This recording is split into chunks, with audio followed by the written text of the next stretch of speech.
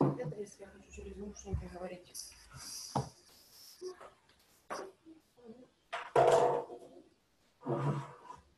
Поешь ты.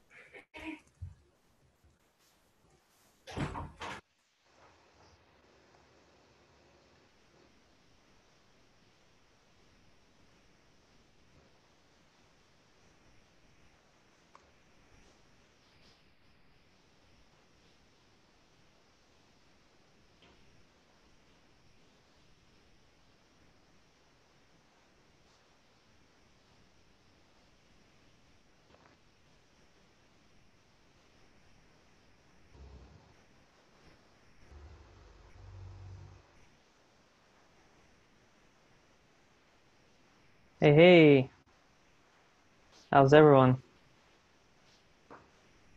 Not dead yet. Let's keep it that way. I agree. All right, we still have some people joining in. I gave it the final nudge through the email.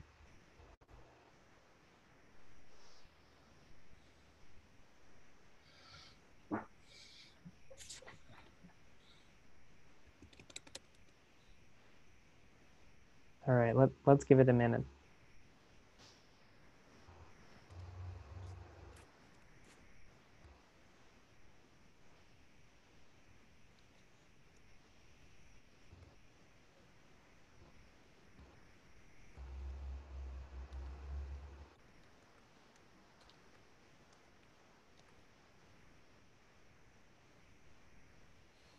All right, so let me click record. Oh, it's already recording.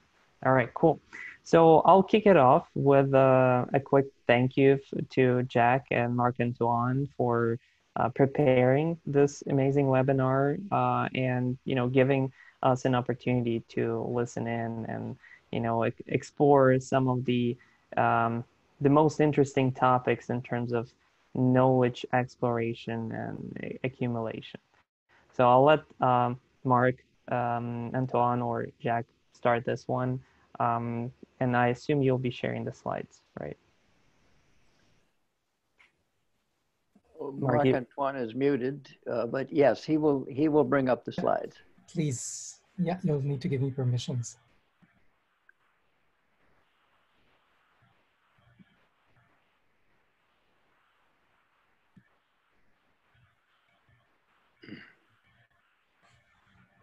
Perfect. Yes, thank you. All right, let's rock. So Marc-Antoine and I met a long time ago in a hangout with Ward Cunningham and the Wiki tribe, and then Marc-Antoine ended up following me to, shouldn't say following me, he came to Europe at the time when I was doing a conference on knowledge federation in Dubrovnik, and we've sort of been pals ever since. He's now a member of the board of our Topic Quest nonprofit foundation, but he also has Conversance, his own company, which does work in this social sense-making knowledge augmentation work. So this represents our first attempt at a serious partnership between the two entities. where what we have taken on is this idea of augmenting humans' ability to work with claims found in the literature. And it talks about Marc-Antoine's HyperKnowledge platform and my work with topic maps and OpenSherlock. Next slide, please. So we want to open with the kind of a question that people actually ask. It's a question based on claims that we see in headlines and so on and so forth. Does APOE4 cause Alzheimer's? And it's a focus question. Next slide. And around that, we have a motivating story. And technically, I use the silos in the upper right to indicate that this little story that I'm going to tell you is about two different distinct conversational groups, research groups. One is Dr. Lidlow, who works in immune response in brains. The other is Dr. Trumbull, who does anthropology on indigenous people in Bolivia. And both of them are studying APOE4, but they don't talk to each other. They don't know each other.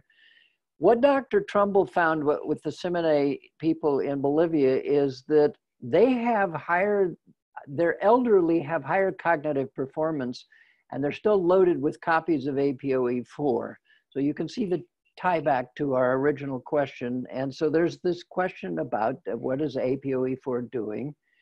Dr. Lidlow was shown this research. He said, I didn't even know about it, but their hypothesis makes some sense. He basically said that for our ancestors, APOE4 gene could have been beneficial. And the reason is that the Bolivians are loaded with parasites and they are still remaining healthy. Next slide.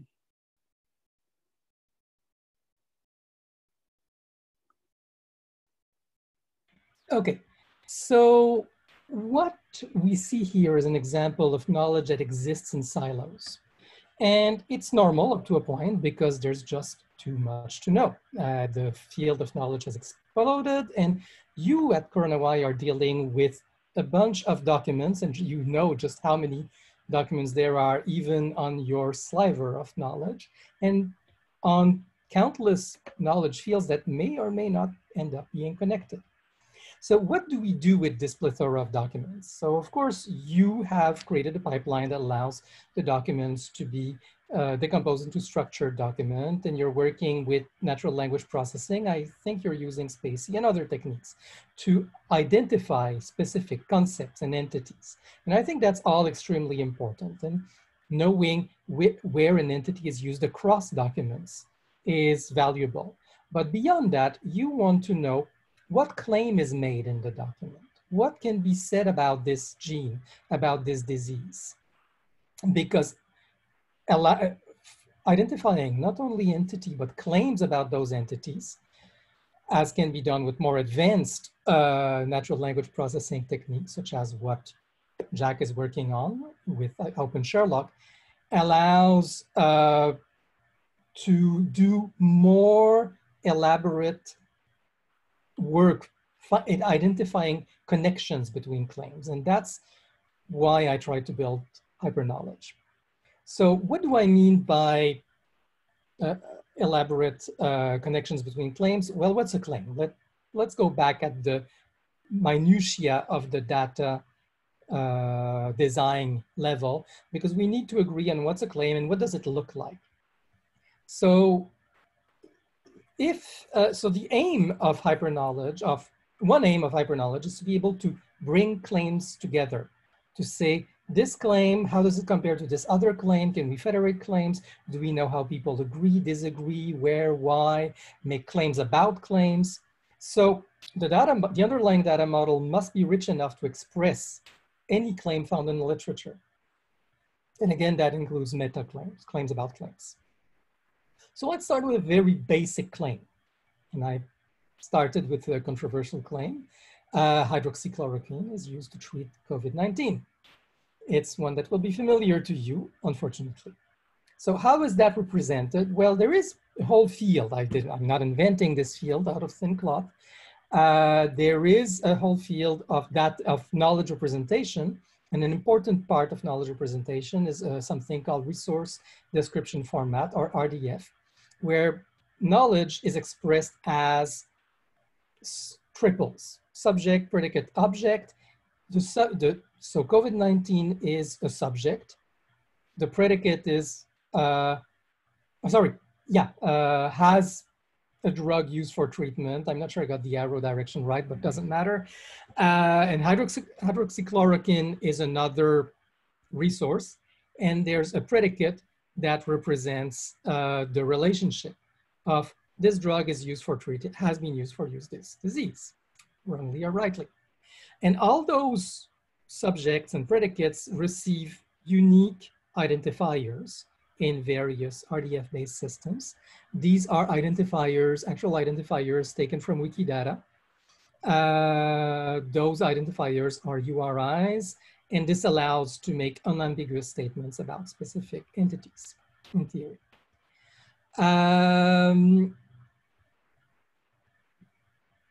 God, it's slow. But that's not enough. Wikidata actually goes one step further than traditional RDF.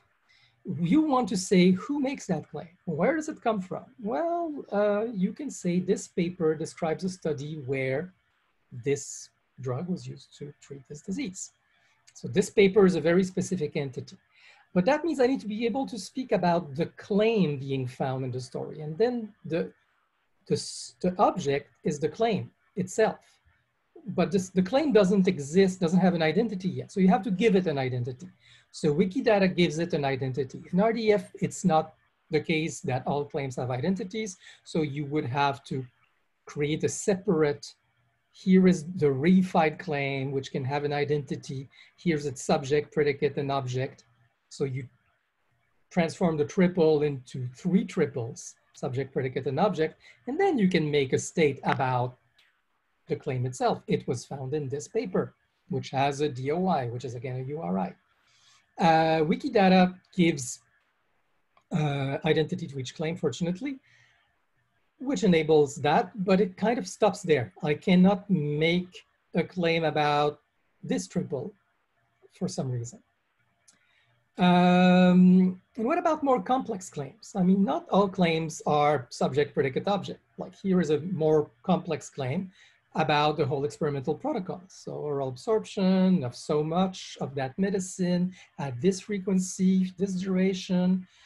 Here's the control group, here's the target group, how many people, what age, and so on. So this must be represented as such. So here, instead of having simply subject, predicate, object, I have the whole protocol to be one subject, and each of its characteristic is a different property, a different arrow in the system, so that I can then make assertions about the whole,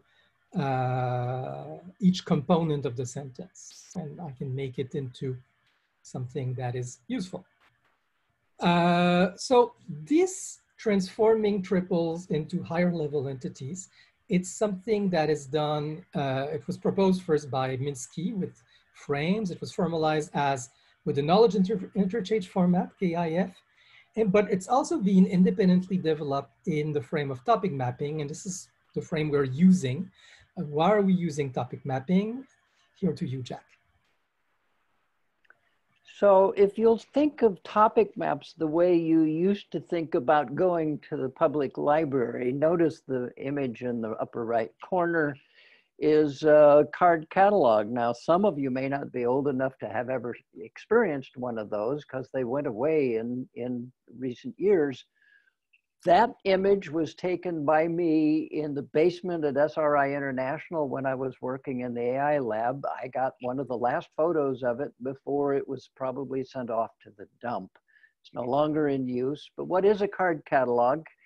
The fellow there is holding a card in his hand from the card catalog. It would be either a subject card or an author card. There are 2 classes of indexing.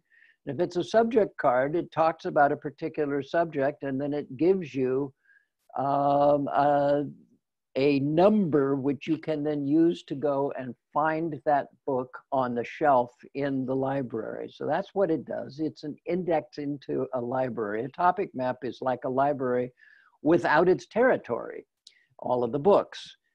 Topic map is indexical, just like the index, the card catalog.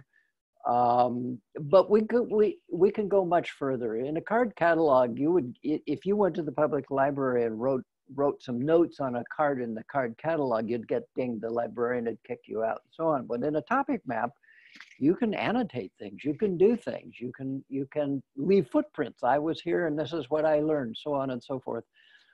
A topic map is relational. It's like a road map because topics can be connected with relations. They call them associations in the topic map standard. And a topic can point to its occurrences, like specific addresses out in the territory, that sort of thing.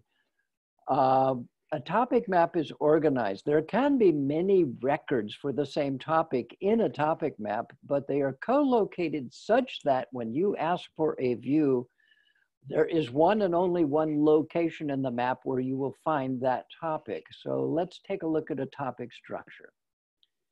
So recall the RDF triple. That's the center line, horizontal line in this. We're using a different vocabulary. Actors are the term we use for the subject and the object, and relation is what we use for the predicate. There's an important point I want to make. In this case, the relation is not a labeled arc. The relation is in fact another topic. So actors can have actor types. Relations can have role relation types, but they also are bigger than a triple. They are actually a tuple that carries the identifier of the role type that the actor is playing in the relation for each actor. And a relation can be linked to its biography. And biography is just about anything you need to say, like provenance and so on and so forth. Next slide, please.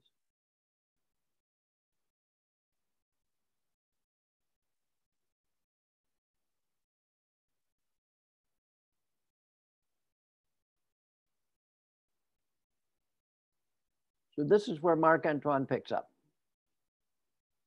Sorry, and I was mute. Yes, and we will go more in depth about other properties of topic maps, but topic maps, there's also things that are not included in topic map model that I think are extremely important, and they're what's special about HyperKnowledge. Some claims first are obviously hypothetical. Here, I'm not saying that social distancing measures are or are not followed, but I'm saying if they're not followed, then we risk a second wave. So what I'm saying is we need a way to represent a hypothetical scenario.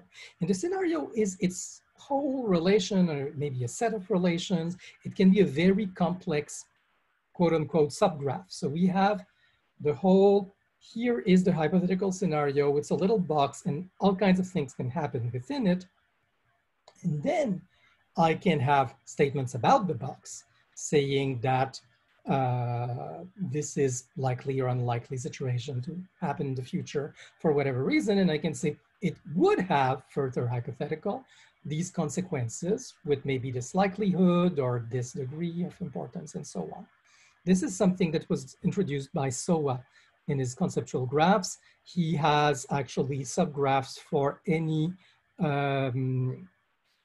hypothetical proposition, and it becomes a way to do traditional logic. But I think it's a bit broader than that. Sometimes you're just saying, oh, if things were this way. And it's more than these boxes are not just about hypotheticals. I think they can be useful for viewpoints. So when I say a point of view, statements are made by people, by agents, and they're adopted by community. So here are controversial statements, but attributed to specific people. And it's important to distinguish who has made this claim, who supports this claim, in what universe of discourse does this claim exist. So these little boxes, and this is my first proposal about HyperKnowledge, every set of claims needs to be grounded in the person or community that creates or adopts that statement. So we need to identify each claim, having a source, Though, of course, claims move across sources. That's something they do. We'll get into that. But still, they have an origin. They're rooted in a source of claims. And so source federation is an explicit property of hyperknowledge. And we need to, up to a point, even distinguish the topic itself. We may not have the same understanding about what is meant by a certain word, according to which I would not want to say epistemic community we're part of, and I'll get more into that later. Another thing that does happen that's extremely important is that claims are made and retracted. Here's an example where, you know, this lab claimed to find reinfection after remission, but those cases were due to false negative testing in an asymptomatic phase. So they first claimed they had evidence for reinfection after remission, and then they said, well, on second examination, we can interpret this, our evidence differently, which means we do not claim anymore to have evidence about this. It still may or may not be true, but our previous evidence does not hold. So people can change their mind, and claims can be a correction to an earlier claim. We probably still want to keep the history because we want to know how well people self-correct or not, and make wild claims or not. But the point is that if you think of claims, all the claims someone made, not as a thing, not as a state, but as an event stream. So I'm really proposing each person's claims, whether originated from that person or adopted by that person, they're an event stream. This person made this claim, this person endorsed this claim, and hence maybe they explicitly contradicted an earlier claim that they made at a certain time. And here I'm making the link to the encapsulating event and not to the underlying claim, because you can change your mind again. And that means I'm not contradicting the claim in itself, but whatever reason I had to say it at that point. From there, you can build a composite view, a composite state of, well, this is what this person's believe at this point. And sometimes you'll find that, for example, the link from A to through X is to both B and D, and that came in different events. So the picture can be incremented that way, or sometimes it can replace a previous value. But the idea is the state is totally derived from the event stream. It's an event streaming platform.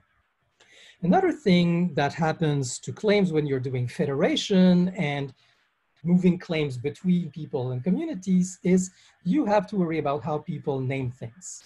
Like this is an example, that, again, taken from Wikidata because they did a lot of amazing work. These are identifiers from other knowledge sources for COVID-19. So here are English names for COVID-19. So these are all different English names. And that's not even worrying about names in other languages, which again is something we would want to look for. And even when we map them to identifiers, which are supposed to be unambiguous and maybe are, we still have different organizations and communities will use different identifiers. That's just a fact. So you need to keep track of this.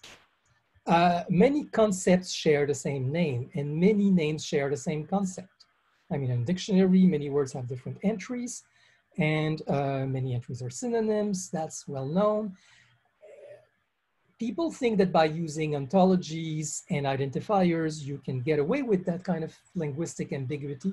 But the reality is it happens also because different people use different ontologies and ideas evolve.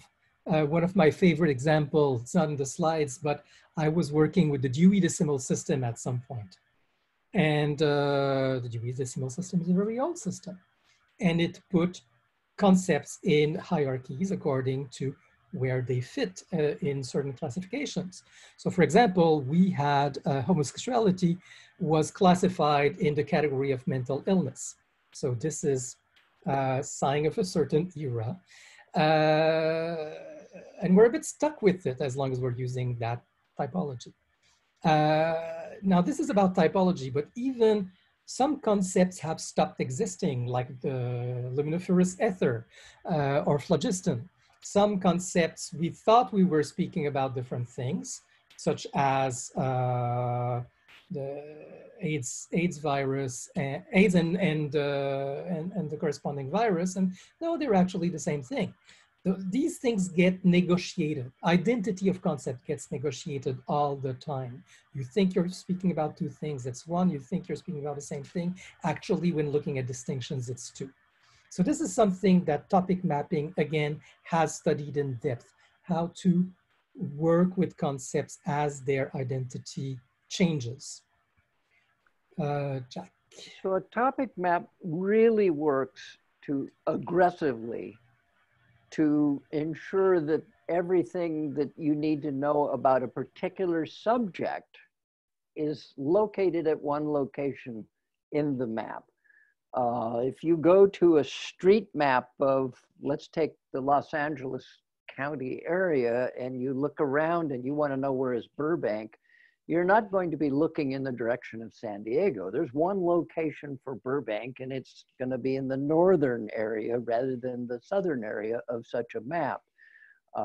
Even though internally there may be several objects in the database that the topic map deals with. So what we do at the implementation level, just to make your life easy, is as something new comes into the topic map asks this question: have I seen this before? And the topic map's code, and this is code that's going to be found in HyperKnowledge as well, aggressively tries to study that object and compare it to objects already in its universe of discourse. When it finds two objects which represent the same subject, then the topic map either creates or finds one already, an object we call a virtual proxy. And the virtual proxy becomes the set union of both or all possible representations that have entered the topic map of that same subject. So you really you are pre-compiling a view of that particular subject. And that's what goes on inside of a topic map. Next slide.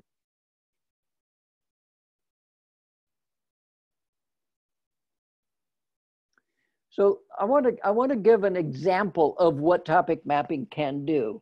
There are two silos of interest to us, and one of them is the people who studied Raynaud's syndrome. Raynaud's syndrome is a kind of like a neural disorder that causes your blood veins to get pinched in your extremities, usually your fingertips or your toes. And what happens is that as your fingertips will turn white. And then as the veins start to open, you get this burning sensation because the nerves are very unhappy. They're not being fed, they're not being nourished, so they start screaming. And so there's always this search for a way to get rid of Raynaud's, deal with Raynaud's, an RX for Raynaud's. And they have a common attribute of all the molecules tested is they're a blood thinner. But over in this completely different universe of discourse, fish oil researchers found out that fish oil had this characteristic of being a blood thinner. Now, if you'll go back to the Alzheimer's and Simonet story I told you, there were two universes of discourse, the brain immune system people and the anthropologists. They didn't read each other's literature. Well, same thing was going on here. And so what happens is that if I bring all of these objects into a topic map, next slide.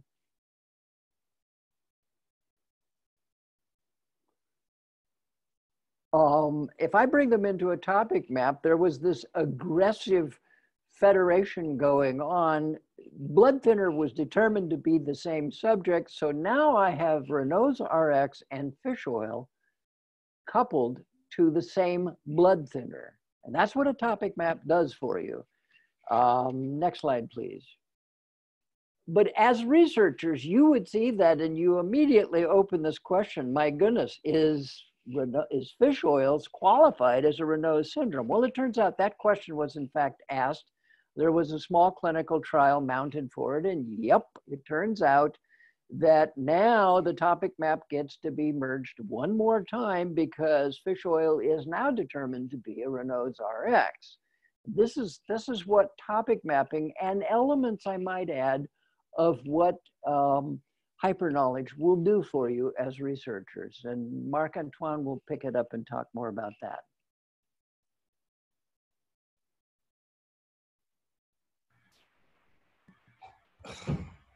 So once you have all these sources of data, each with their making claims, and so we're each keeping track of this topic has been merged with this topic, these two terms are the same, you can start doing federated queries that will keep track of this.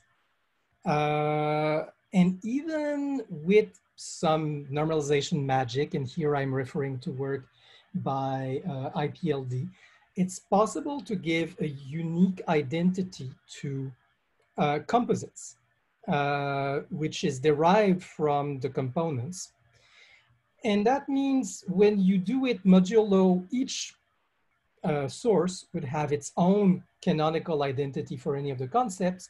And if I tell you, well, I need this, it could then do the translations locally and say, okay, this is how I would express it with my canonical virtual proxies. And hence, this is my identity for this composite, and I can look directly. And ultimately, I'm looking at ways for which the HyperKnowledge ecosystem as a whole can use distributed computing techniques, distributed hash maps, and even distributed probabilistic bloom maps to maintain a map of which source maintain information about which topic to guide the federated query. So if you ask who has data about this topic, modulo all the equivalence relations, who has something to say about this? Now, maybe you will disagree with equivalences being made in that source, and then you will want to not federate with it, but at least you will know that it had something to offer. So once you have all that, what does it allow? So this is a lot of machinery to build, but the point is you can do magic. You can start comparing claim. So the research in hydroxychloroquine in study X was contradicted in study Y. So this is a comparison between two claims. I'm saying in this claim, it was used here, and that claim in this other, with this other source, it was used. And then somebody made a risk-benefit analysis and says, here are the benefits as evidence here, here are the risks as evidence here. And the analysis outcome is that the risks outweigh the benefits. We can make higher level claims, and this is extremely important. You need to make claims about claims to be able to say certain things. And then you'll realize that different people make different analysis. So it's interesting to say, you know, so many virologists. So this virologist says, yes, this is more important. This is not more important. This is more important. Like every virologist would have done their own analysis. And here's a federation platform that just records and, you know, federates all these statements and then adds its own. So that creates a community stream. What are all virologists saying? And then you can do a kind of, okay, what percentage of virologists say this? You can do a kind of average, and I mean, that's a simplistic thing, but I think it can go much further than that. But I want to illustrate the notion that in the community stream, you can combine claims from many people and try to find resolution strategies when they diverge. So what's a stream? We gave the base game. Every person will have their own stream. A team, we call them guilds and topic quests, can have its own stream as a team. This is what we've decided as a team. And in whatever rule that the team chooses to use, it can be majority, it can be consent, it's the team's decision to use a certain way to aggregate the claims into a team claim. And then you can have what we called, you can have a thematic collation, like what are multiple teams saying about this topic? And then you just, again, collate, and this is what people agree on, disagree on, and you can mark them without resolution, or you can start doing a curated overview. I mean, okay, we have evidence for this, we don't have evidence for that, or not enough. And here is the well-curated by a community overview of what is believed about a certain field of knowledge. And eventually, you can think of taking those into a global federation so you can start doing the kind of cross-silo merges that Jack was describing. At the other end of the spectrum, this is about broader and broader and broader, but it can go the other way also. You can create a very small stream like a Git branch. Oh, let me think about what happens if this in this hypothetical situation. Or I can take a slice. Like for example, I don't have access to this person's full research, but I'll just take the main results or the abstract or the public data. And that's a stream in and of itself, and you can treat it as such for aggregation purposes. You can think of ways to do kind of contracts based on I'm presenting this much data. So this notion,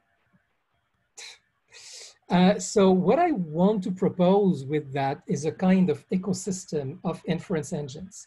Once you have streams, you have an inference engine that reads the stream, uses that to create, well, this is my inference that I make from the stream, and proposes that back as in turn subscribed back by the original stream. And so it can produce calculation, it can produce aggregates, it can do rule-based inference, it can do live query maintenance, and live queries are a key mechanism in HyperKnowledge. When I say a slice, what I mean is I want to know about, is there any claim that looks like this structure? And I would like to have push notification about those. And it can grow. I mean, you can do inference combination, machine learning, and so on eventually. It's not this, I'm not saying HyperKnowledge will do all this, but I'm saying it's easy to add a microservice that consumes the claims and adds new claims based on that. From there, you'd have synthesis as a service. So it can be a simple statistics, as I showed in the earlier example, and you can go very deep about Bayesian, take sample size into account, whatever. And then, or it can be very simple, you know, who makes this claim and who contests it. That's already useful. But what I think is that a more elaborate synthesis is useful. And again, I'm not claiming that I have a magic solution for creating synthesis. But what I'm saying is having the HyperKnowledge ecosystem of streams, it is possible to build such services. And some simple ones are easy to build and some more complex ones will be more complex to build. But the notion of saying, here is the aggregate federated knowledge and here's how we could synthesize it, that is important in and of itself. And so from there, you can get augmented collaboration. You start with a single source view of a claim stream, like this is the claims that I'm making, and then you subscribe to the federation stream, and you will know that this person has made this relevant claim or that the community has converged on this relevant claim through whatever aggregation technique was used. And so I will get to know about added knowledge to whatever it is I'm working with, and I can add that to my own stream or add or contest it, which is also valid. So the point is this whole pipeline we started describing, you know, from document to structured document to identity identification to claim discovery, and we'll get more into HyperSherlock next. It is the gateway to augment what we call augmented claim craft. I mean, discover higher order claims, combine them, compare them, and then you can start doing microservices based on rules about claims or machine learning or humans. I mean, the point of an ecosystem is that everybody is contributing to it. Now, Jack, let's speak about the previous step, the claim discovery. How is that done in HyperSherlock? So OpenSherlock grew out of some PhD research I was doing to essentially tame conversations online at the time about climate change. Of course, today it could be about COVID or anything else. The idea is that I had to have a machine reading tool capable of reading claims found online about climate change and finding those claims which said the same thing. The canonical example I use is somebody has asked the question, what are the causes of climate change? And somebody says CO2 causes climate change. And somebody else said climate change is caused by carbon dioxide. Now, we as humans, even if it's not, English isn't our first language, still recognize that both people said the same thing. But you can't use an ordinary string comparison algorithm in computer programs.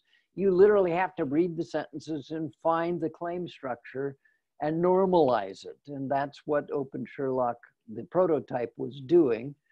So what I do in the current rendition is that each document is mapped to a JSON structure and transferred to a document database. Now, CoronaWhy has the good graces of Paul Allen's AI Foundation, which has taken a lot of PDF documents and fairly accurately mapped them to decent JSON structures. I could love those structures, they're great. Now, what we do is each paragraph found in a document becomes a Kafka event. We're back to streams again, but Kafka happens to be a particular stream broker that's used in program ecosystems.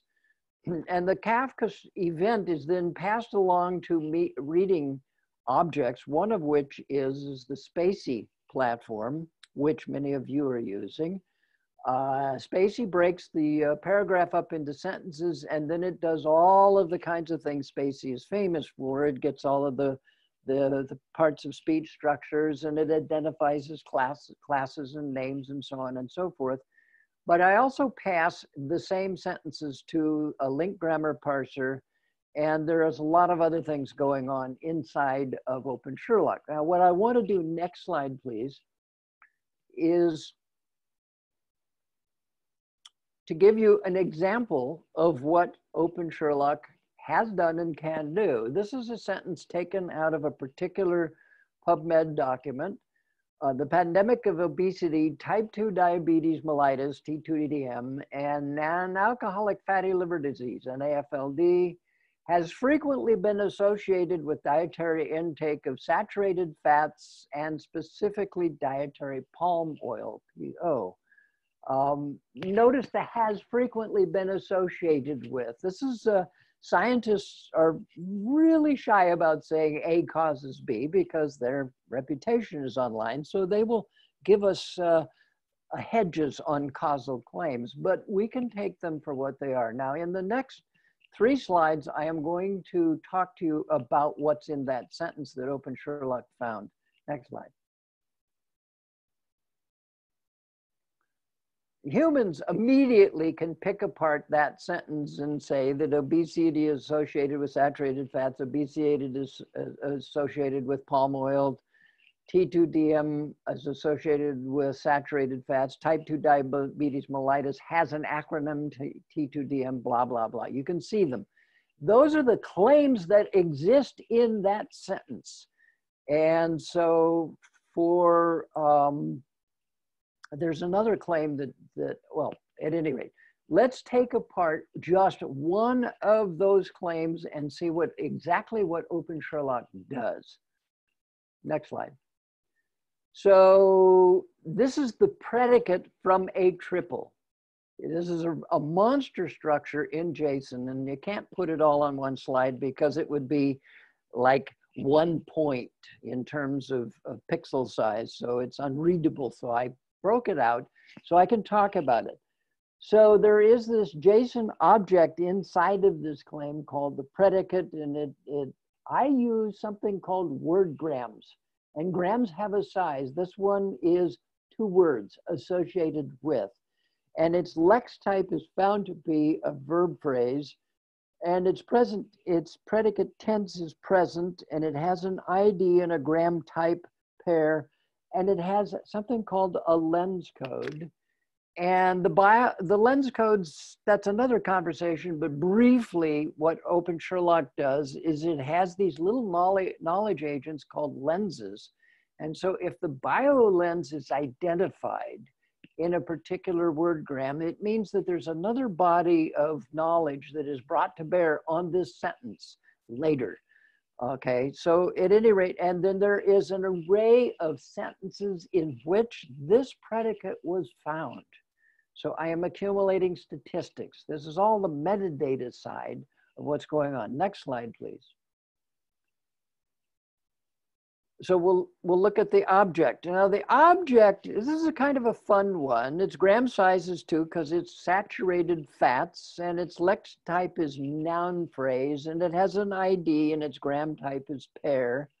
And it's been found thus far in one sentence. And oh, by the way, WordGram took a look at it and found that there is a synonym for it. And so that is the WordGram identifier for the synonym that was found for saturated fats. But DBpedia happened to recognize this topic in this sentence, and it gave us a little tiny substructure of its own, which tells us where in DBpedia to find this topic.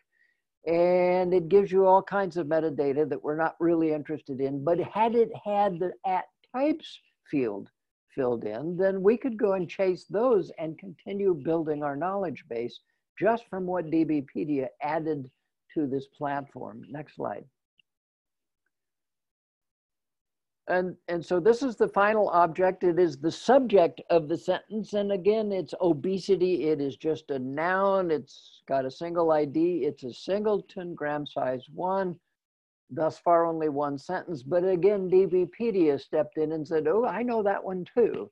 So we got, and by the way, it has an @types. It is classed as a DBpedia disease. We have agents in OpenSherlock that will go and track that down as a background task and continue building out the topic map from that alone.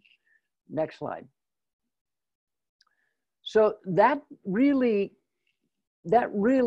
ties together what it is that Marc-Antoine and I are trying to do. There are higher order claims that are still beyond current NLP techniques. Deep learning tools can be brought in. We did not reject them. They are a part of this space. Space is already using them. But there's symbolic and neural and probabilistic bits of artificial intelligence all must be working together. The HyperKnowledge Federation can help researchers craft higher order claims by identifying both the logical and social neighborhoods of claims. We would like this ecosystem to be how the next Doctors Lidlow and Trumbull get to be aware of one another. I believe that's about it. Next slide. And we presented some references for your edifications. These slides, you all have access to the raw slides, but I've also put the slides in PDF form up at slideshare.net/Jack Park. And so I think that Marc-Antoine may have some concluding comments, but that ends my part of it. No, this is basically it. I think at this point we should be taking questions.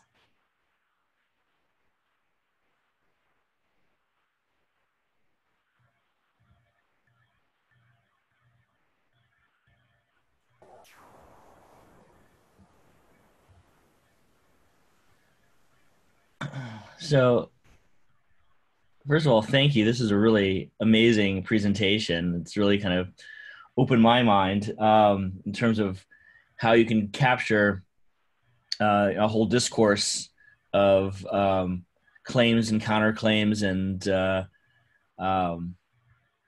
claims about claims. They're really, really cool. And thank you also for a very clear explanation of topic maps. This is probably the best explanation I've heard of it so far.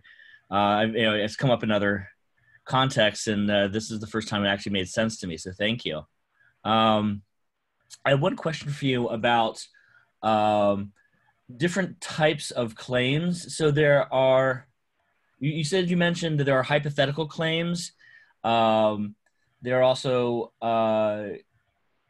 there are one thing I didn't hear you mention, although certainly you gave lots of examples of it, were causal claims. And I was wondering how, you know, if you make a distinction between causal claims and other kinds of just facts, or if they're all just kind of grouped together and not really considered separately. And also, and related to that about causal claims, I'm curious about how you handle these kind of hypothetical claims. Is there, like, how do you handle kind of like claims that about things that haven't happened or that might happen in different worlds, but not this world kind of thing?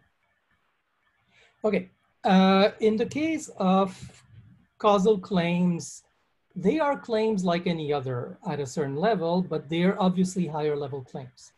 You're saying, if this situation happens, or when this situation happens, this consequence, which is another situation. So those are more, the situations are entities. They can be very complex entities. But you're saying this situation brings about this other situation with a certain likelihood, with a certain mechanism, with a certain evidence. Those are all part of the complex claim structure. But it is very much a claim. I'm actually arguing with people who work more on the inference aspect. And I'm saying, you know, a lot of, when you speak of deduction, what you're speaking about is a modus ponens is a claim. I'll give the stupid example of, you know, all men are mortal, Socrates is a man, hence Socrates is mortal. Well, this is a claim. It's a claim that this evidence, the evidence of all men are mortal and the evidence for Socrates is a man, is enough to infer the conclusion. In a way, it's a claim. The fact that it follows the modus ponens, and, you know, what is the basis for that claim? Well, because modus ponens holds in general. Even can be claimed to be a mathematical necessity, and then you get into alternate logic. Sorry, that's a bit of a hobby horse of mine. But I'm trying to say they're all claims, so first.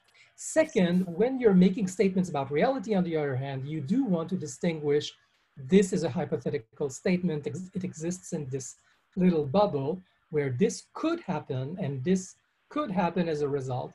Like in the universe where this happens, then you kind of have a branching out of possible universes, each of which has.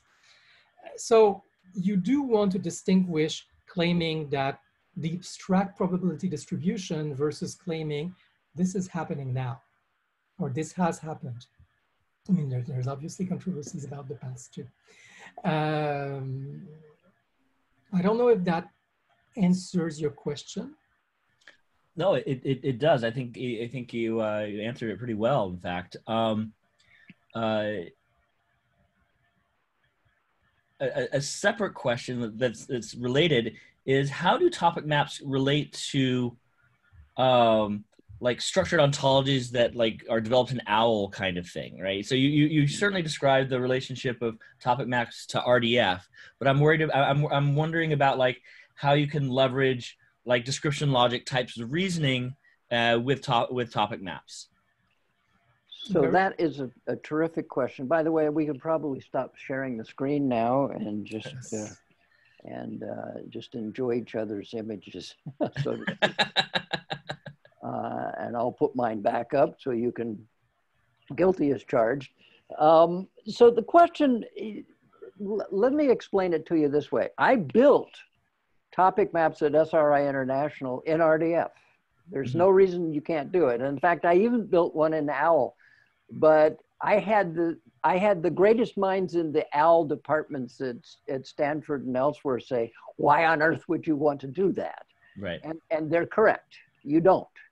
But I built my kind of topic map in RDF as a part of the Kalo project at SRI International, and it works. It's still embedded in it, although I don't think anybody's using it. My point is that what I do with OpenSherlock is I take advantage of all of these OWL ontologies by importing them, literally transliterating them out of OWL and into topics in the topic map. So the topic map itself, as it is doing the reading By the way, there's a sub-theme going on. In my PhD research, this was not my research question, but internally, my research question was, can a topic map learn how to read? And the idea was the 3-year-old child. I had raised a couple of little snappers myself, and I can remember them at age 2 and 3 and learning new words and this and that and the other thing. And how do they do that?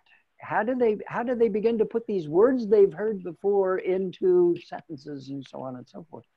And so I asked that question of a topic map, and that's the claim. OpenSherlock is the 3-year-old child trying to learn how to read. That's what's going on.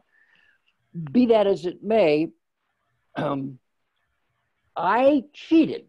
I gave the 3-year-old a PhD's vocabulary, if you know what I mean, by importing all of these ontologies into my topic map. Now, I didn't do that during my PhD research. We weren't that far along. That's what I do today. As I'm bringing about OpenSherlock now to read biomedical literature on a large scale, it starts by importing from hundreds of ontologies. Now, this is where you run into this problem that Marc-Antoine so clearly articulated. The concept of a kidney exists in around 13 or 14 different high-level biomedical ontologies, each given a different URI, a different name to use their terms. Even though the name string, the label on an ontology is exactly kidney, my topic map had to work its butt off to prove to itself that these 13 uses of that term meant the same thing, so it could merge the ontologies. That's truly difficult. It's a difficult thing. The first thing you might do is you waltz up the what's called is a hierarchy and say, well, who's its parent and who's its parent and who's its parent. And this is where researchers get nuts, because some will say, oh no, it's a one of these. No, it's a one of those. And now you have to ask, well, are those the same thing? And so, but yes, we do not exclude this vast domain of ontologies in our work. They exist. That was a good question. Thank you. I will add a bit to that because it's extremely important. HyperKnowledge proposes its own data model. It's not exactly topic maps because it adds a few things. It's not exactly RDF. There's a few key things missing in RDF, as I was trying to demonstrate. There's a few workarounds, but they're extremely clunky, in my opinion. But that said, there's so much useful knowledge in RDF, we do want to interoperate. In some cases, it's not going to be possible. I mean, round trip especially is going to be extremely difficult because we are more expressive. And so any expression of HyperKnowledge concepts in RDF will use these very clunky higher level constructs.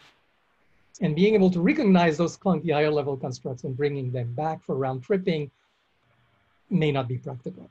So but what I read and what I'll write back will be very different because I need to allow a certain level of information. That's it. I will have the issue and, oh, by the way, something very important. HyperKnowledge is very much work in progress and it's very much at a conceptual level at this point. And I want to be clear. There's been a first attempt at code, which I'm starting from scratch, but there's been mostly conceptual work at this point. It's getting more and more precise. But it's not my first attempt at this, but still. But HyperKnowledge does need to have its own ontology language. And I am going to steal shamelessly from OWL because there's a lot of very good stuff in OWL. I'm not dissing OWL. I'm dissing the fact that claims that triples don't have an identity. I think that's patently absurd. Yeah. But these quads. Yes, I know. But see, that's why I said Wikidata does so much right by using quads with claim identity. But when you actually look at Wikidata, you can make a claim about a claim, but that claim itself cannot be addressed. That identity is not made visible. It's even there in the data structure, but there's no API point that allows you to access it. Why? I mean, so close. But the underlying place graph database does have the claim identity. So yes, we can totally do that at that level. And I might, except it doesn't have the stream nature, and I care a lot about the stream nature, because being able to say, you know, this came before and this replaced that, and having the, it is important if you want to make a reactive ecosystem and a reactive infrastructure. But there's still a lot that is so right in place graph. Anyway. Thank you so much for such a thorough answer. I don't want to dominate, so I'll let other people ask questions. I'll put myself on mute. Yeah, I actually had a question because, you know, we're living in this new period, new era where we're, you know, benefiting so much from the computational power and all the magic of deep learning and, you know, memorizing the co-occurrences of the world, words, so to speak. Where is that difference between just memorizing everything that ever was said and building a topic map that explains relationships based on underlying meaning?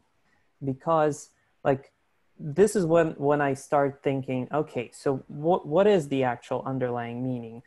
If not, you know, some co-occurrence of phenomena, right? Because if you start thinking about how our brains work, like we create these medical ontologies or other types of ontologies based on our experiences. You know, sometimes it's thousands of years of experiences, sometimes it's 50 years of experiences, sometimes it builds on top of, you know, prior knowledge and prior experiences.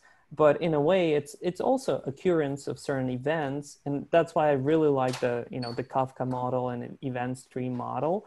But like, where is the difference, and how do we define that bridge between just learning how to generate meaningless text and kind of like generating a bunch of, you know, infinite monkey playgrounds to building something that can explain things?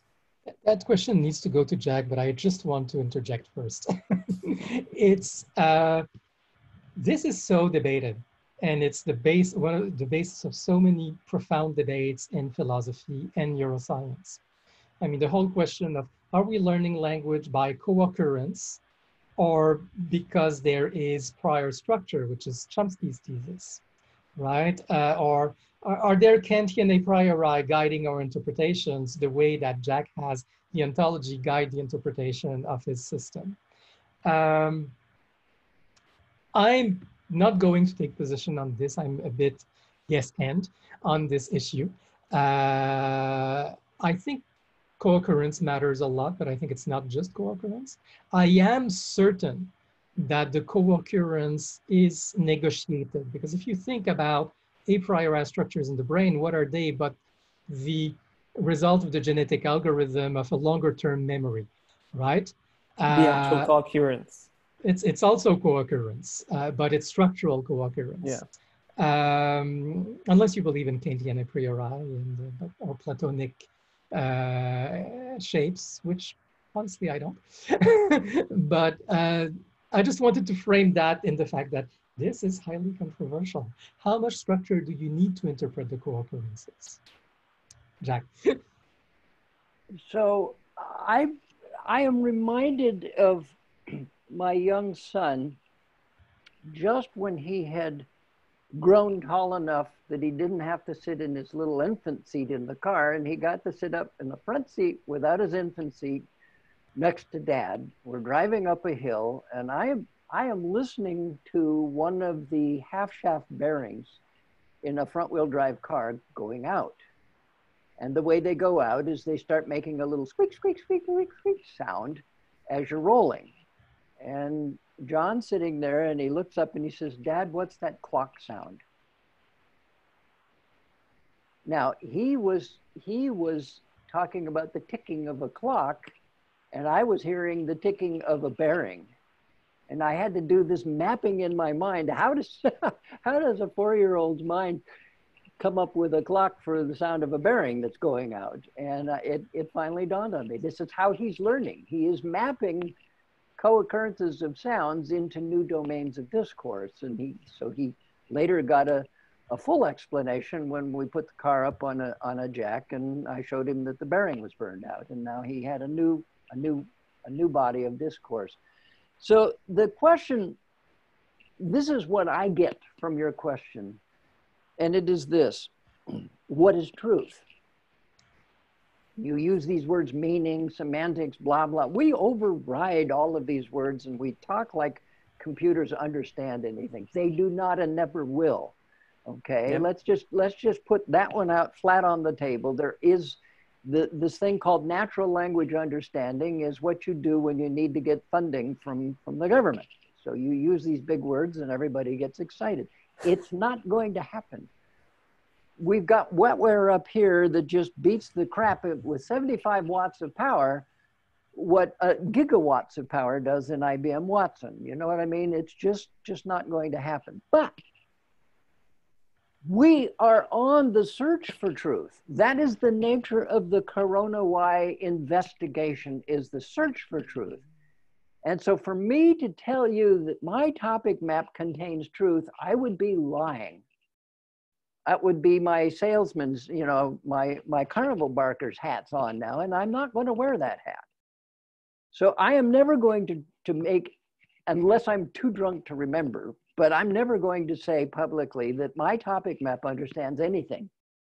There is no meaning in these structures. They are just there to remind you of co-occurrences that have been harvested from the text, and that's it. What you do with them is your own business. Fortunately, enough people coalesce around the same roadmap that we can agree, yep, that's Burbank, okay? We can agree with that. And so truth does emerge, but we're on truth-seeking journeys. That's the nature of our work. And Marc-Antoine and I solidly believe in augmenting the human capability to do these truth-seeking journeys. That's our mission. Yeah, that's a beautiful statement. I really resonate with that. Jeremy has some other question. Yeah, trying to answer it. I'm struggling a bit to see what distinction. Yeah. Like, so the difference is that I see evidence that updates my beliefs about the world, but the world hasn't changed. Just my beliefs about the world have changed, right? Yep. And versus I have observed a change, like I've actually changed the system, right? And somehow I've tweaked something, I've perturbed it, and that is an action that I took on the world, and now I've learned something about the consequences of that action, right? Yep. So is there any kind of distinction between kind of belief revision, I've updated my beliefs, versus I've updated my knowledge of the world? I don't think it's a fundamental distinction. I think, like, in one case, you have new knowledge and you update your belief about a past state. So you revise a belief and you invalidate your prior belief. Yeah, I guess that's a distinction. In one case, the revision contains an invalidation. I used to believe this about previous state, and now I believe this about previous state. Whereas in the other case, you're just saying, I now believe this about the state, about the world at time t, which is different from what I used to and still believe about the world at time t-1, but that does not invalidate the prior belief. But yes, all belief has to be tagged with the time at which I hold the belief, and that's why it's an event stream, and the time to which the belief applies, which is a totally different time. And both timestamps need to exist in all the events, I guess. And yes, the question of, is this a revision of a prior belief? Yes, that way I did say I'm expressly updating a belief about a past event. Yes, that would be. Thank you. You know, I'm struggling right now with this notion. I'm interested in causality. I've been reading a lot of Judeo-Pearl and all that kind of stuff, and I'm trying to understand how this kind of and I'm also really interested in truth maintenance systems, you know, back from the day, and how belief maintenance systems, and I'm trying to understand how the two can, what the differences are between the two, and where your kind of approach can kind of fit to handle the kinds of questions that these systems are trying to solve. Does that make sense? Totally. I learned a lot about this very question from an article by Lars Rönnbeck, and I put the reference in the chat, and I totally recommend this article about this issue. And it's something, it was one of the, I didn't put it in the reference list because, you know, it's a bit more or less direct, but it still was an important design inspiration for me on this issue. Thank you so much. Yeah, I actually, that question reminds me of another kind of topic that bothers me personally, which is the notion of absolute truth, you know, the notion of objective truth, and the fact, you know, and if you look through the prism of like quantum mechanics and even classical physics, there is no such thing as absolute truth without an observer, you know, that is attached to that. So it's kind of like, you know, when you update your beliefs, I mean, we all live in this kind of our own narrative of the world, right? So whatever we observe is our own story. It's not like the world is not how we see it, it's how our brain interprets it. So in a way, I believe, which is a core thing here, that there is almost no point in kind of seeking absolute truth, but seeking the truth that is most observed or most demanded in a way. You know what I'm talking, right? No, I on the one hand, I agree totally. I made a little quip about multiverse or Bohmian interpretation because you spoke about observer in quantum physics. That's according to the Copenhagen interpretation, which just shows the subjectivity of it all. And it goes into your point from that standpoint. Listen, viewpoints are a basic construct in HyperKnowledge for a reason. It's because I believe it's important to understand multiple viewpoints. I grew up as a very postmodern person.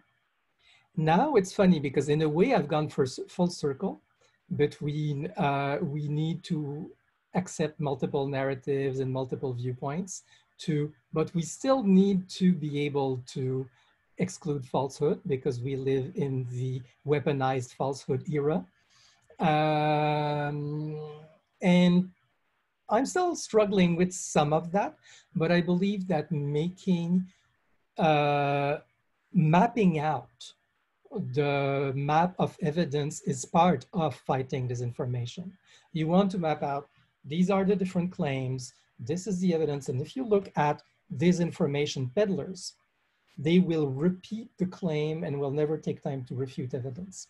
So something I want to see in whatever map I do is this claim is being made, but it's under attack, and the refutation's never been refuted. That's extremely important. But I do expect, and that's an unfortunate fact, whatever system we build will be gamed. It's a weapons race. And it's a weapons race between weaponized disinformation and searching for truth. And the fact that I believe strongly that there's multiple truths out there, but there's also very much deliberate falsehood. And having a healthy conversation, we're dealing with a virus of another kind. And the best defense so far has been inoculation. I mean, if you look at what Taiwan's been doing with disinformation campaigns, they've been having respected public officials say, well, like discover the disinformation memes very early. Like they have a whole alert system.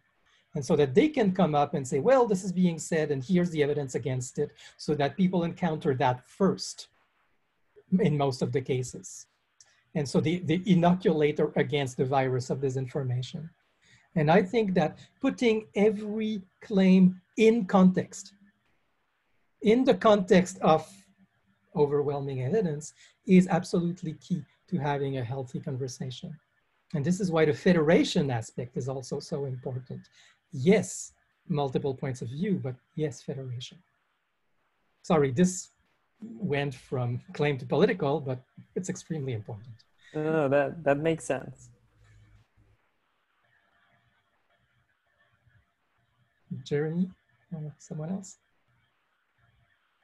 I'm trying to hold back because I have so many questions. I want to make, and I want to hear what other people have to say as well. Particularly, I know Ben Giori was on here, and he's developed an amazing system. Oh, it looks like he's gone now. That's too bad.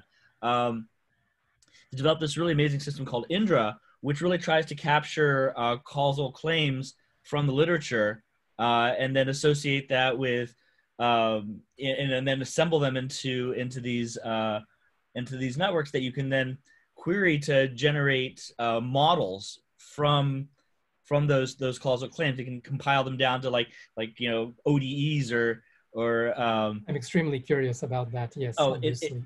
It's an amazing system, and it's too bad that he's not here, but it seems that he's captured a lot of the kinds of ideas that you've described, but I think that you guys go even further with the claims about claims and the ability to start to extract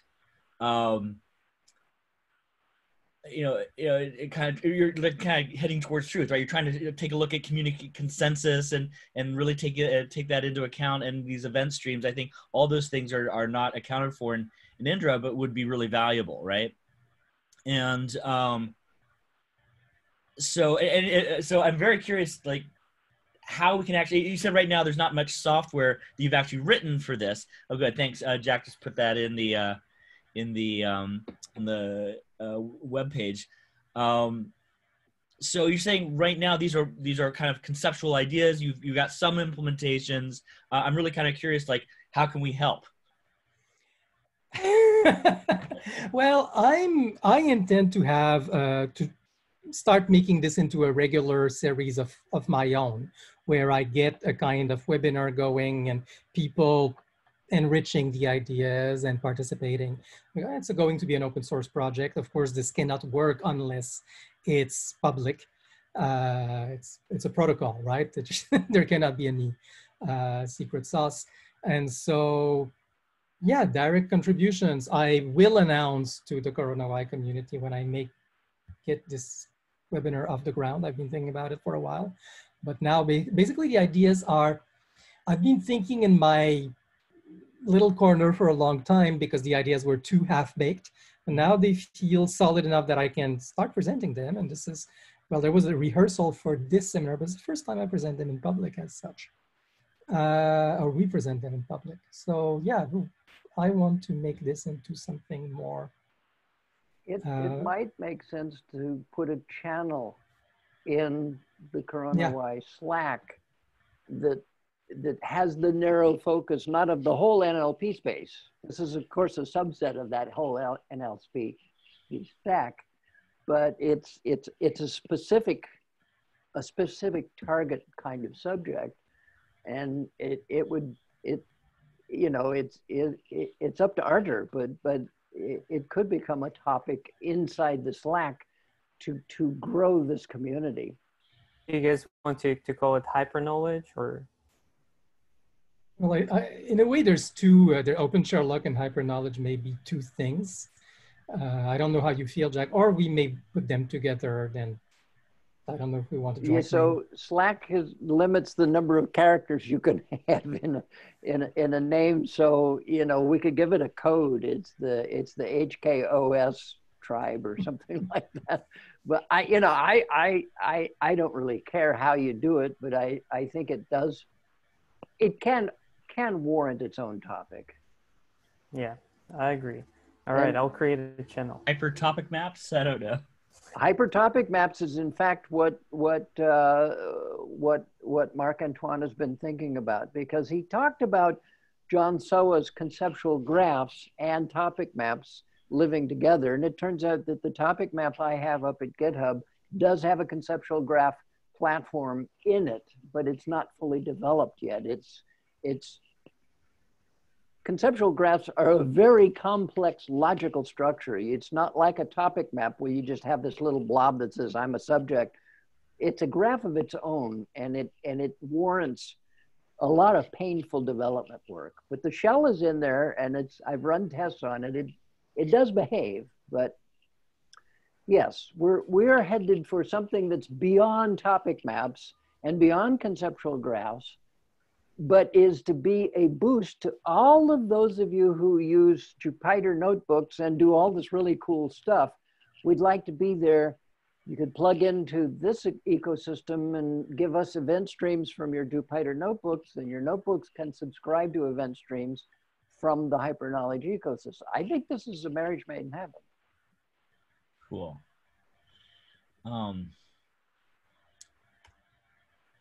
Oh, we have a topic. Thank you, sir. Team Hypertopic Maps, a channel on CoronaWhy. And it's public, I presume. Yep. Okay.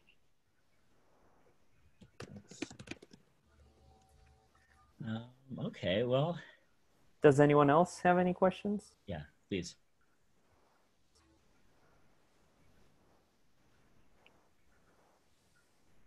Yeah, I think Jeremy, it's your time. Yay! Okay, so We'll have a pop quiz tomorrow, by the way.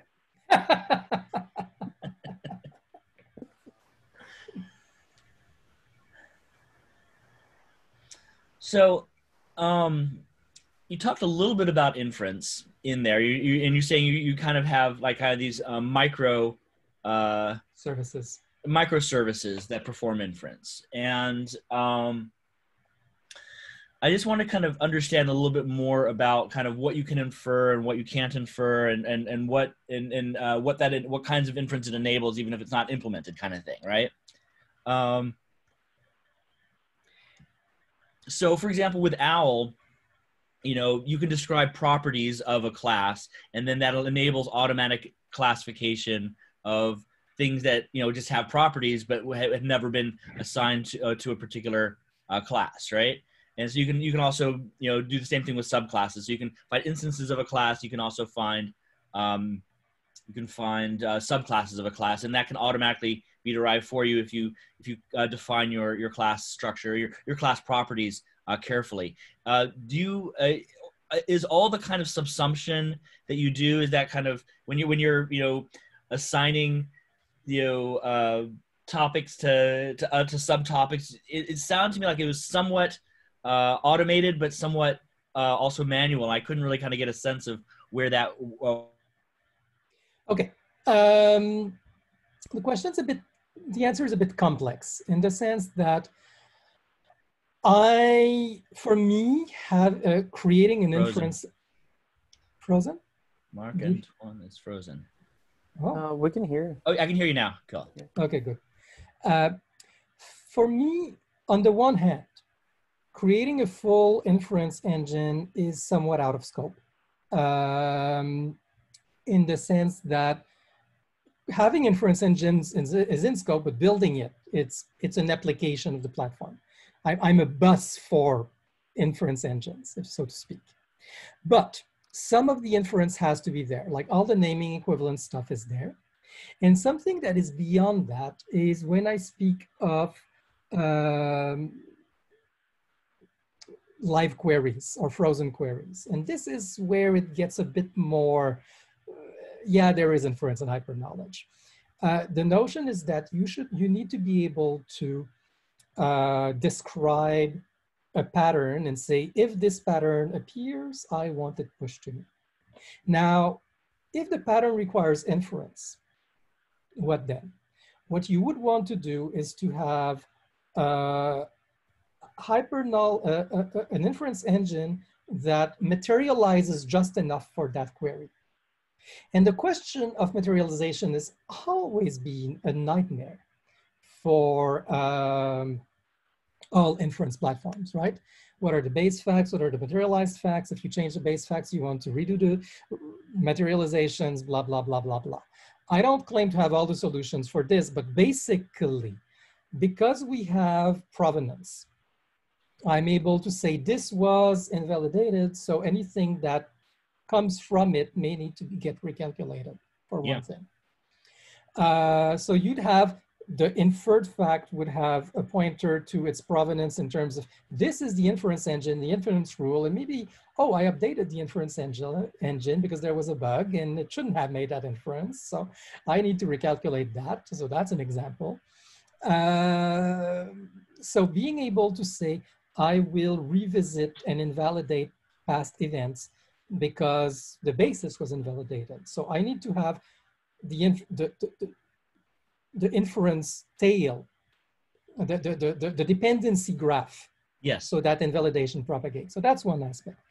I am erring towards materialization rather than recalculation. And that's always a difficult choice because these are streams and, you know, I think it's perfectly natural to have a microservice that does non-materialized inference and of which you can ask queries. And that's a valid approach. And maybe that's going to be another important part of the ecosystem, you know, a microservice that holds live queries and even again pushes replies. And I'll probably work on that as well. But the primary means I'm seeing is materialized queries that create live collections. Like this topic, whether elementary, you know, entity, claim, meta claim, and so doesn't matter. This topic is now part of this collection that someone is watching. And the collections grow mostly monotonically because it's, again, easier to compute, but so the idea is to have inference engines giving just enough so that you can grow the collection and have rule-based, like you can have a cascade, that's the beauty. You can design complex inference with the cascade of simple inference rules that materialize collections. So collections are a first-class object in HyperKnowledge. Materialized collections and rules can populate collections, and then you can subscribe to that, and a next level rule can subscribe to that and do a next level inference. That's what I envision at this point. And those are building blocks. It's not the inference engine, it's the building blocks of an inference engine. Right. Interesting. So Jeremy, let me build on something you asked. You asked about, is there an inference engine? Yeah. I'd like to paint a picture. It's a dangerous picture to paint, and I'll explain why. But if you want to put an inference engine in the ecosystem, do it. That's the idea. Okay, so this is theoretically speaking, this is going to have an online presence, an API, a web API. Okay. Now let me talk to the dangerous part. The dangerous part is we know that it can be attacked. Okay. So there's going to have to be some sort of a trust authentication, blah, blah, blah in the space. It's not like anybody can just get a key and play.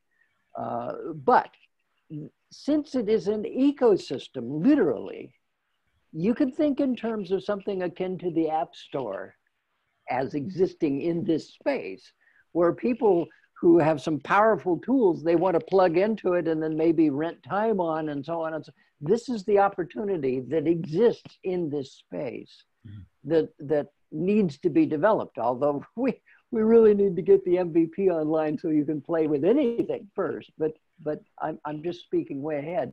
You ask if there's to be an inference engine, could be hundreds of them, thousands of them. You know, Bayesian and modus ponens, Boolean and fuzzy and whatever, they could all be in this space doing things on streams. Yeah, I want to be agnostic about inference engines is what I'm saying, really. But and by the way, in terms of authorization, the question is anybody can make an inference engine that subscribes to your stream. The question is, does your stream subscribe back to it? Only if you trust it. I actually think the question here is what kind of inference engine should there ever be? Because I mean, when it comes to inference engine in general, we as, you know, machine learning people or data science people or even just engineers, we assume that this is, you know, the process of deducting knowledge and basically using the process of deduction to formulate some statement, some knowledge, some result. But I mean, if you go back into like the basics of dealing with information and data, there is, you know, deductive reasoning, but there's also inductive reasoning. There's also abductive one that is highly under, you know, it gets way less attention than it should. Did you say abductive? Yeah. Awesome. I'm bringing that up. Abductive. It's perfect. Yes. Yeah. And the reality is that people are only familiar with, deduction, right, in general. But there are all kinds of inference engines that I think should exist. And the more there are, the better chances we have to, seek that truth. And that's why I want to be agnostic about it. Yeah. Exactly. Another thing that I have a question in a more like architectural way, because we're entering this new era when the knowledge will not only be produced by us humans or collaborations of humans, but also, hey, there will be articles written by GPT-3. There will be, whole another dimensions of knowledge that may or may not make any sense. And how are we preparing for that? Because essentially, like, that is in theory a large scale noise to the system. Yeah, I spoke of weaponized not lies, and the problem with weaponized lies is the volume. And certainly having provenance history and everything signed is part of the story. And people will probably learn to be very selective. Something that Jack has been working with is, and there was the slide about what is a stream, what kind of streams are there, and the notion that you'll need to have curated streams of claims curated by a community around a certain topic. And then what curating authority do you trust? That's what Jack has been calling knowledge hubs.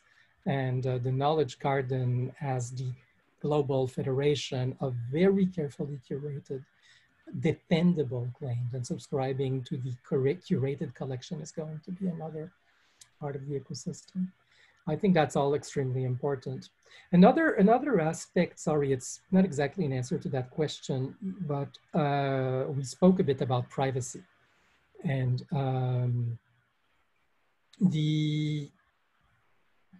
that's a good question. One other aspect of streams is you can have a personal private streams and then expose a part of it as a public substream. So you can create a standing query that defines a substream. That stream can be public. So you can play between, or public to whom, and then you give access to this stream, but not to that stream. So you can play a lot with that. It's not the exact answer to everything. It's very simplistic. It's hand wavy at this point. But I'm trying to say, I think I'm not exactly in the blockchain model of the world and that everything has to be signed and everybody has to have a copy of everything, because I think that's ridiculous in terms of volume. But I do think that signing claims and exposing subsets of signed claims with access control at the stream level or at the substream level is going to be a reasonable approach to handling some of those issues, but not all. But signatures certainly are part of the identity, and how do you trust the source? It's not the whole answer, but it's part of the answer. Integrity constraints. Again, this is exactly the same question as inference engines with exactly the same answer. Integrity constraint is a form of inference. Yeah. There are going to be some basic things done at the basic level. I said I would use all ontologies. But something very fundamental I want to give as an example of what I do not want to do. In OL, you will often say this relationship has a single, has a single actor. You have functional relationships as opposed to, one-to-many versus one-to-one. And I want to be very clear, like for me, a clear goal is even if it's a one-to-one and a relationship can have only one actor, in many cases, you will receive many responses to who is playing that role. Why? Because you and me and someone else may have different answers about who that one actor is. Now, we will want to distinguish the case where there are multiple legitimate actors and each of one proposed a different one, versus each of us presented a different one, but the truth is that there can be only one. So that has to be part of the constraint so that we can distinguish these two cases. But I do want to be very clear that a lot of the constraints are about saying there's only one of them, and well, not in the social truth network. Now you want the tool to tell you, hey, there's multiple answers where there should be one, so there is dissensus, so there's something that has to be resolved. That is useful information. So yes, that has to be built in. Basic plurality, cardinality constraints have to be there, but they will be resolved very differently than with RDF, as in the engine won't throw a fit if there's many values, as in your data set isn't consistent, is your data set needs to be resolved. And that may be done by an inference engine, a constraint engine, or often socially. You're a team, hash it out. Cool. So it can detect constraint, it can detect violations of constraints, but it might not necessarily enforce it. It might hand that off to something else. Yep. Makes perfect sense. Cool.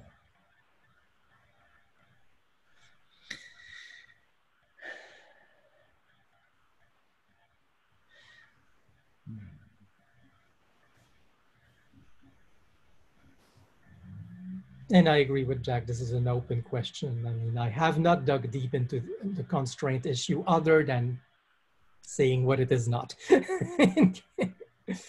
Sure. So yeah, so being able to recognize contradictions is actually really important. And so, and I see that you have specific mechanisms for doing that. And I think that's, and then given that kind of information, then it will, so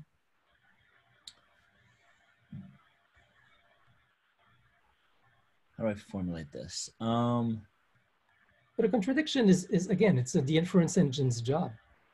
I mean, finding that this is contradictory. It's also the social's job to come in and say, hey, I just noticed something that contradicts something else. So we don't want to take the social out. If anything, we want to increase the social network, essentially the social awareness of every document you've ever read. Technically speaking, every PubMed document, its web page ought to be a description of the entire social life of this document. In other words, pointers to all the blog posts and the tweets and everything else that goes on around this document. Yeah. The document should be, in quotes, self-aware, okay? And the entire HyperKnowledge ecosystem can assist in that growing self-awareness. I'm being cautious here because documents are never living things, but we can treat them like living things because they spawn organisms around them, people and social attitudes and so forth. Yeah, exposing properties that resemble living things, which is, very important distinction in the age of, building this kind of the notion that, hey, there is this AGI and, this something that will soon come that will behave as a living thing. Because essentially what we want to solve here is not really the intelligence. What we want to solve here is the basic collective infrastructure. Intelligence. It's not artificial intelligence, it's collective intelligence. Yeah, it's the infrastructure Augmented to power the human in the loop structures, right? If you'll go back to the original DARPA thing, it was ARPA then, they had this conference at Dartmouth, 1958, where they invented this term artificial intelligence. What they should have invented was augmented intelligence. And it turns out that by 1960, they had funded Douglas Engelbart in an augmented intelligence branch of the AI research platform because they didn't think that they could wait for the AI guys to climb the mountain and start doing anything other than more accurately aiming cannons. You know what I mean? The original funding was how can we make our cannons more productive and so on and so forth. And then it became how to make this, keep the space shuttle from breaking up in the sky. And then it was how much do we overprescribe penicillin, those kinds of things. And it crept into this space, but really Douglas Engelbart's work, his paper was written in 1962 and published, where he correctly predicted the internet and Microsoft Office. And then in 1968, where were you in 1968? He demonstrated Microsoft Office and the internet in a very crude way, but that's Engelbart. Now, what he really did in his later years, when he got old like me and was philosophical, is he said the problem is that humans need to be augmented. That was the initial funding he got, was to augment humans. We now need to build these infrastructures that he called capabilities infrastructures. And they are comprised of humans and the knowledge humans have and the tool systems they use to collaborate. This is collective intelligence. It's augmented intelligence. It's not artificial in any way, shape, or form. And then he said, you need to have those little clusters network.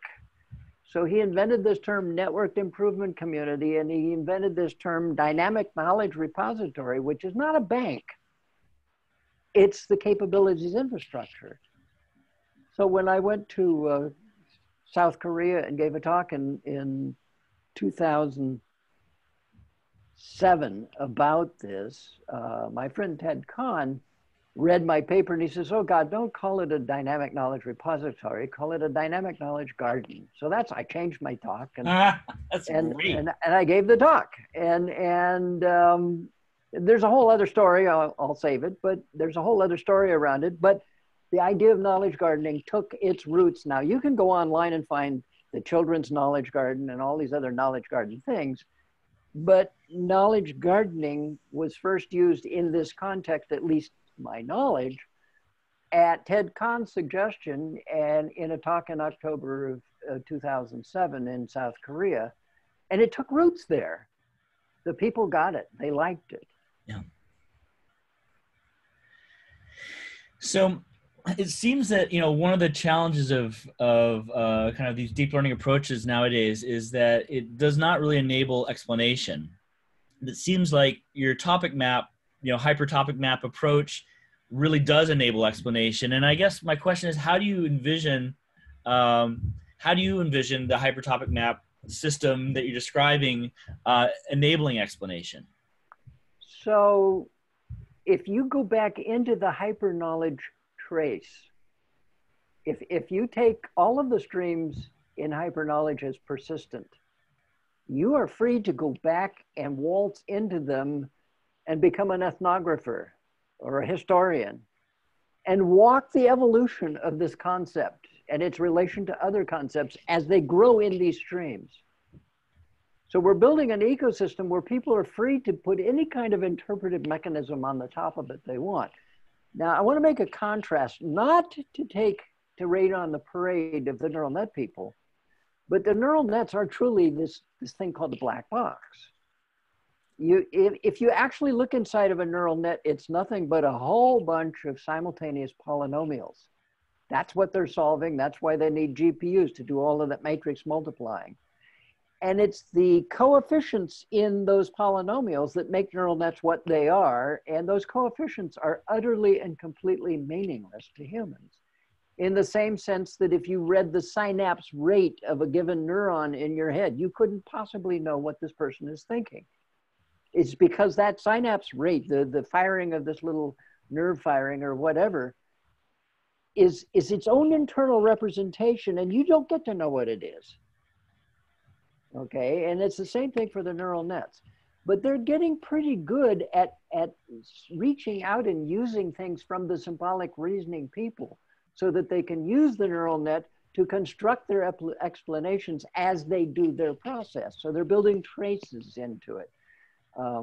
I put a lot of money on where the neural net people are going, but they're not the whole story. The whole story is what happens when the pendulum has swung back. Originally, the pendulum was funding the symbolics guys, and then it took over, and it's now funding the neural nets guys, and it's going to head back towards the middle. And it's at the intersection at the middle where I think the fireworks are going to go off, and people are going to get what we're looking for. And I think that the HyperKnowledge ecosystem is a place where you can federate all of these activities in one place and pull out these traces. That's just my little pitch. Yeah, and most importantly, actually showcase why and how explainability could be accomplished through this, you know, stack trace of the HyperKnowledge. Because I truly think the big missing piece in the current, you know, GPT-3 hype is the fact that there is not even like a question of like, do you understand why this answer was produced? Like, no one is actually asking that because everyone is so fascinated by the, you know, meaningless results in a way. But given the infrastructure that can showcase the trace of such things, I think it would frame a completely different conversation, and it would actually produce meaningful collaboration and innovation based on the discoveries of why certain things are behaving this way. So you go back to the 3-year-old child. You give the child a claim, A causes B, and the child first says, why? And they will recurse you till you run out of whys, becauses. And eventually as a parent, you say, I need my martini or whatever, you know what I mean? Could we do that to GPT? I don't know. You know, we could probably boot GPT-2 and ask those questions, but you know, the important thing that you just said, I don't know. There's no such feature in GPT-3. It always knows. And listen, I learned with my 2 kids that I don't know really does work. It's a conversation. It breaks the recursion, if you know what I mean. And then of course the kids knowing what dad doesn't know. Oh my God, you know. It goes on from there, but that's another story. Yes, we have to have a platform that allows you to keep asking why. This is the deep question answering thing that Watson was trying to show the world. This is a way to do it. And by the way, internally, Watson was very much a hybrid architecture of both symbolic and probabilistic and numeric reasoning. And so Watson was pointing the way, folks. And so this is where we're going. I want to take it from another angle. In a way, I should really let Jack speak, because I've decided, AI fascinates me, but I've decided, you know what, that's not my job in life. My job in life is to create this bus where AI can happen, this environment where knowledge can exist in a certain way so that AI can happen. And augmented intelligence and collective intelligence, which is the most important to me. But it doesn't matter. What matters is that we first need a good way to express knowledge for the conversation around it to happen. And a good way to be aware. In a way, I'm replicating communication, right? But let me still make a few AI statements.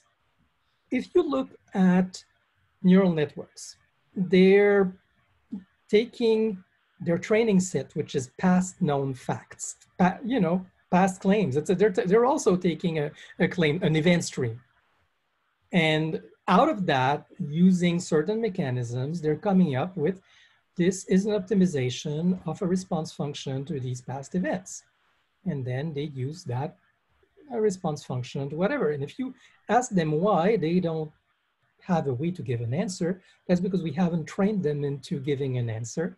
Maybe we could. And what would happen is that the answer giving would be pretty disconnected from the justification of the answer giving, because that would have been a separate training.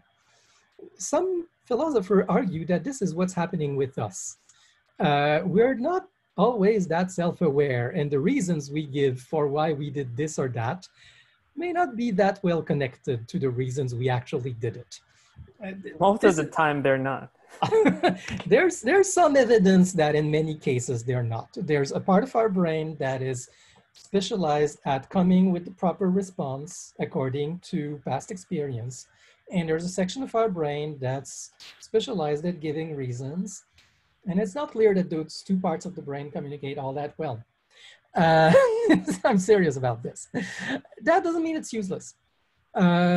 Because at some point, I mean, there's a point where we realize that the reasons, whenever the reasons we're giving are too inconsistent with our actions, we adjust. And that's fine too. And I think that is what a neural network could do. Now, in the case of a rule-based system, and again, rule-based systems are wonderful because at some point when things don't give the results we expect, we can find the guilty rule and say, why was that rule there? And ask the person who put the rule in. Yeah, that's really what it means to ask what the reason, to ask why. It's like, what rule was triggered that shouldn't have been, or the other way around, and who put that rule in and why? And again, what was your past experience that made you put that rule in? And it all goes down to past history and recalling past history and reevaluating past history in view of new evidence.